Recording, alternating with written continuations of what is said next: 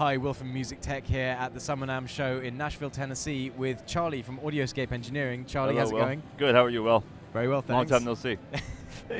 What we're looking at here is the newest addition to Audioscape's range. So, Charlie, maybe tell us a little bit about what Audioscape is about.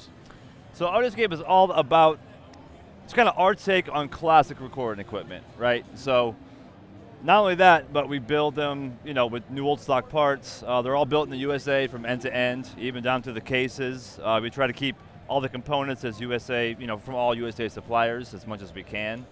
But we're just about, keeping things here in the States and making gear that we would want to use ourselves, right? That's but based on classic designs. Correct, yes. And what's this one we're looking at? So this guy here is based on an old mid to late 50s broadcast limiter made by Gates. The stay level, is it? Correct, yes, okay. Absolutely. This one has been kind of modified a bit. It's, our take on it. So the recovery times are faster. We added recovery times, similar to the retro, but different. You have your bypass mode, which will run through tubes and transformers, and of course your double, triple modes, faster attacks as you go up. But this is the big one here. And what are the applications for this then? Why do you want to have awesome, that recovery time? Awesome on vocals, awesome on bass. It's like, I call it like the Johnny Cash compressor. It's just got that thick, dark, kind of, massive sound to it. Very, very cool. There's 7 tubes in this thing.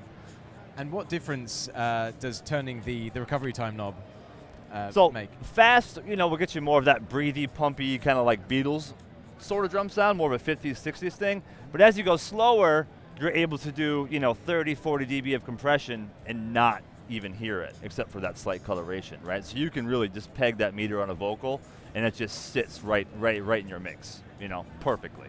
And what sort of ratio does that have then when you're? It's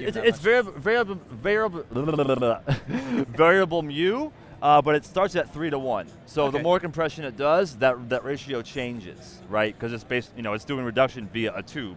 So this thing features actually the JJ6386, which is used in the Fairchild and some other, very famous compressors. But yeah, all new old stock tubes, so it sounds, very vintage, if you will, right? That late 50s thing. So traditionally these things are quite expensive to get hold of. Very expensive, yes. How much is your one? This guy is $13.99.